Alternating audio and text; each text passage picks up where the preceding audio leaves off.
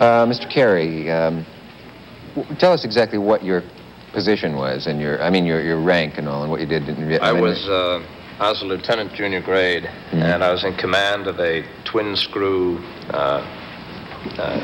50-foot aluminum-hulled patrol boat called a patrol craft fast. Yeah. It's a ancestor, really, of the PT boat of World War II, more than anything else.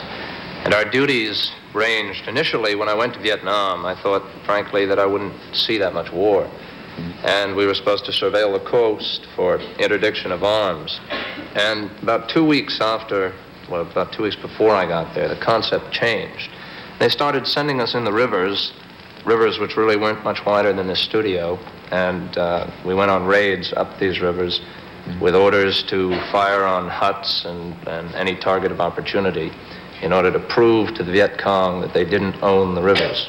And this was the essential strategy. And you got some film of that? Yes, I do. I took some 8mm Super 8 film. You took the film yourself? Well, I took it myself. Can we run that, and will you tell us what is happening? Somewhere you'll find a monitor. There's one. Where do I find a monitor? Oh. Well, these are shots. Right now you see a bunker being taken under fire. In fact, we're under fire at this point, and you can see some shots coming out, landing in the water. We're moving in one of the rivers. This is a larger river in the Mekong Delta called the Kualan River. We came under fire on our way to a mission. The boats were in line. You see them. We're just out of the kill zone, the area in which we could really be hit. And now we've recommenced. We're starting up another river. And we had about 30 Vietnamese troops on the back here of the boats, so our speed was slowed way down. And just after this, I put the camera down. I had a feeling we were going to be ambushed. And sure enough, up ahead, we were, and you'll see it. You see across the river there, fish stakes, which were a great impediment to our progress. We had to stop completely. You can see the speed we were going.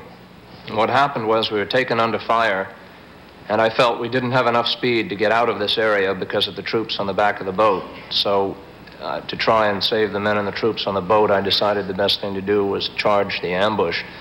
And we turned the boats towards the ambush, went straight into it and beached, and succeeded somehow, and frankly, I don't even know how, in overrunning the ambush. And after the initial action, I wanted to record this because this had never really happened to us before.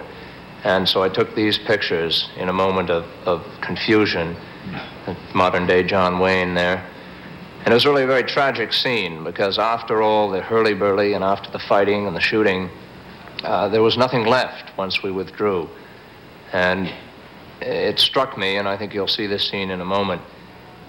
Now you see smoke blowing across. One of the men had gone up, I don't know why or who, but he set fire to the huts that were there, and they'd found some enemy ammunition in it.